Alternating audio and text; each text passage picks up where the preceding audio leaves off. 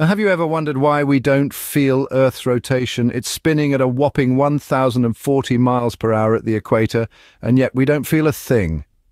Welcome to our exploration of the mind-boggling mysteries of our planet's rotation. Our home, the Earth, is in a constant state of spin, rotating on its axis once every 24 hours. This continuous twirl is what gives us our cycle of day and night. Now, let's consider this. The Earth is not a perfect sphere, but an oblate spheroid with an equatorial diameter larger than its polar diameter. This means that the speed of rotation isn't uniform across the planet's surface. At the equator, the Earth spins at approximately 1,040 miles per hour. As we move towards the poles, the speed of rotation decreases, reaching almost zero at the poles themselves. So if the Earth is spinning so fast, why don't we feel it? Why aren't we all dizzy from this constant twirling? This is a question that has puzzled scientists, philosophers, and curious minds for centuries. The answer to this riddle lies not in the realm of the mystical or the philosophical, but in the cold, hard numbers of physics.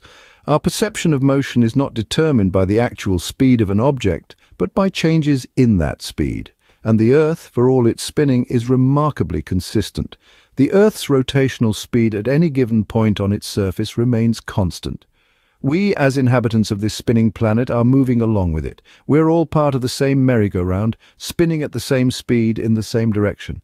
And as long as that speed remains constant, we remain blissfully unaware of the ride. So let's dig deeper.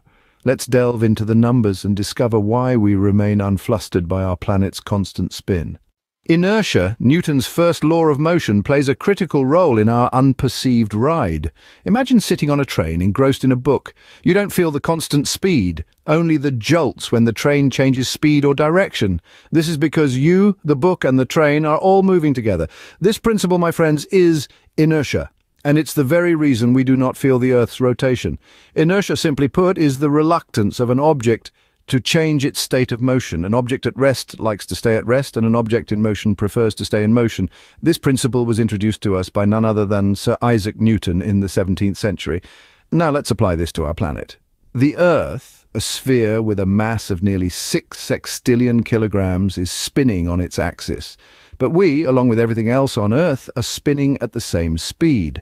Just like the train scenario, we don't feel this motion because we're all moving together. You see, inertia explains why we don't fly off into space as the Earth spins. We're not just sitting on the Earth, we're moving with it in a straight line.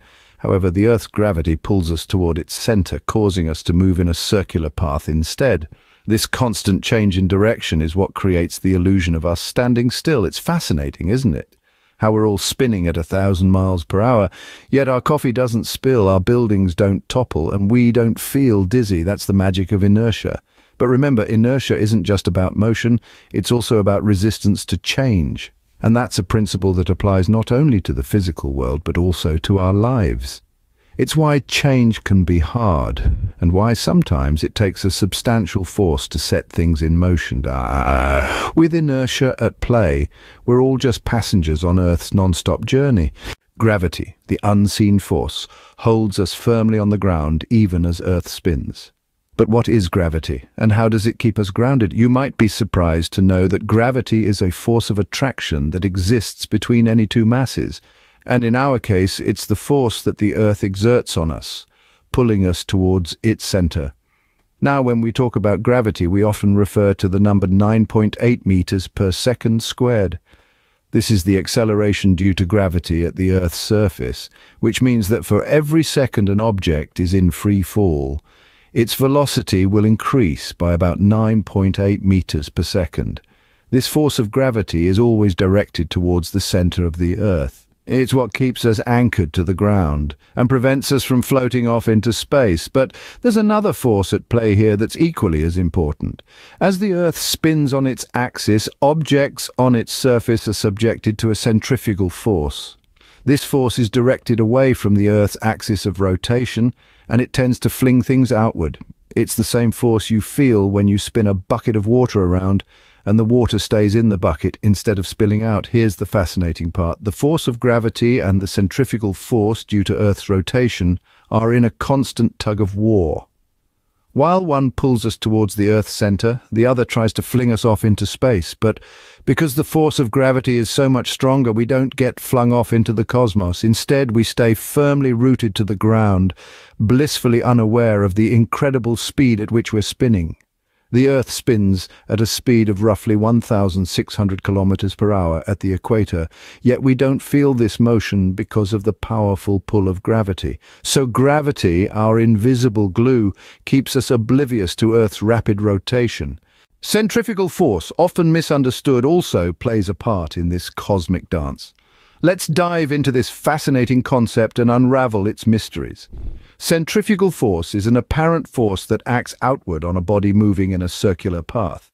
It's often described as the force that keeps everything in check during a merry-go-round ride, preventing you from being flung into the abyss. In the context of our Earth, it's this force that subtly counteracts the pull of gravity.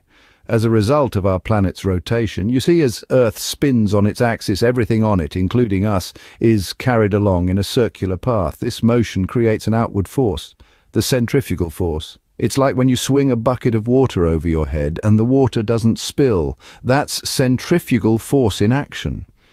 The interesting part is, this force isn't uniform across the Earth. It varies with latitude. At the poles, where the spin is virtually zero, the centrifugal force too is zero. But as we move towards the equator, the speed of rotation increases. Consequently, the centrifugal force also increases, reaching its maximum at the equator.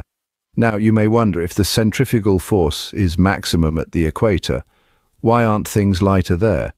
Well, it's because while the centrifugal force increases towards the equator, so does the Earth's bulge due to its rotation. This bulge increases the distance from the center of the Earth, thereby reducing the gravitational pull slightly, so the effects somewhat cancel each other out. However, it's essential to note that the centrifugal force is much weaker than the force of gravity.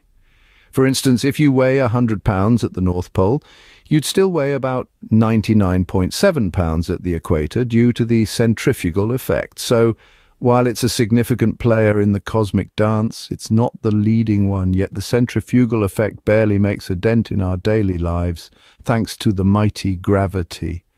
So why don't we feel Earth's rotation? It's a delicate balance of forces. Let's do some quick recap. Inertia, our first player, keeps us moving with the Earth because we, as objects, want to maintain our state of motion. Remember, we're like passengers in a smoothly cruising car, oblivious to the speed outside.